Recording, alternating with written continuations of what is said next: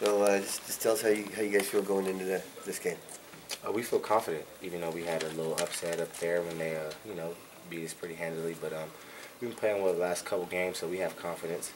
I know a lot of guys, before they play, they see their roster on paper and they're shocked about how many guys they have that are so good. But now I think that guys aren't afraid of them. They got to guard us and defend us too. So I feel like everybody's confidence is pretty high, and that's one thing you need when you play a team like that, is to not be afraid and have great confidence. The last couple games were close games, and you guys come through in the crunch time situations. What does that do for a team's confidence going into a big game like this?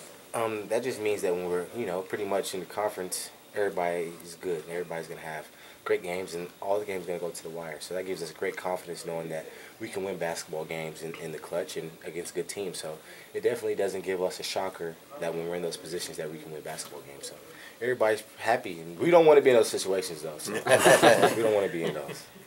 This could be your last shot at U of A. I mean, how important is it to go out with a big W over the rival? Well, I hope not. We hope to see them in the Pac-12 tournament and the tournament. So I'm looking forward to playing them 2 more times after this. So, but definitely I want to beat them at home. I haven't done that. So beating them at home and having the fans rush the court is something that can be memorable for all of us. Jordan Baczynski, could use a big game out of that guy. I mean, obviously a huge playmaker, Pac-12 Player of the Week, but 0 points last time you guys faced him down in Tucson. Yeah, definitely. Basketball is up and down. Sometimes guys are playing great, and sometimes guys aren't playing as good. So right now his confidence is on the cloud 9, and I'm trying to give him even more confidence. So I think he's going to come out. I think he's flushed away all the negative stuff, all the negative things that's been said about him between us and the press. So he's doing pretty good. I'm feeding the basketball. That's what we got to do, is give him the basketball. That always gives people confidence. And Jermaine Marshall, getting him back, how important is that?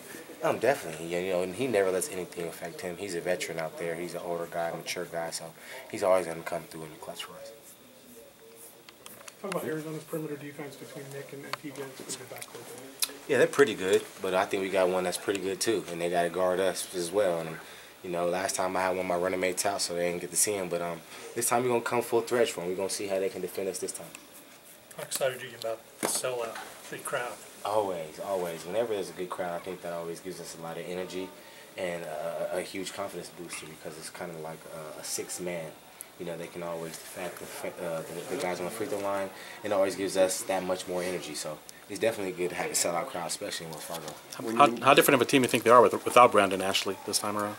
Whenever you got a guy that scores and rebounds and does that much on the floor for you, it definitely changes the game for them. But I think they're a good team, and I think that they're not letting that distract them in any way. But we're going to definitely try to utilize it to our advantage. When you became a Sun Devil, was this the kind of game you were looking forward to, this kind of moment, national stage, big, that kind of thing? Yeah, definitely. We've played them now 3 times since I've been here, and I haven't won one. So it's about time I get one to separate myself from, losing all 4. I can't go out like that. So hopefully we won't get this one.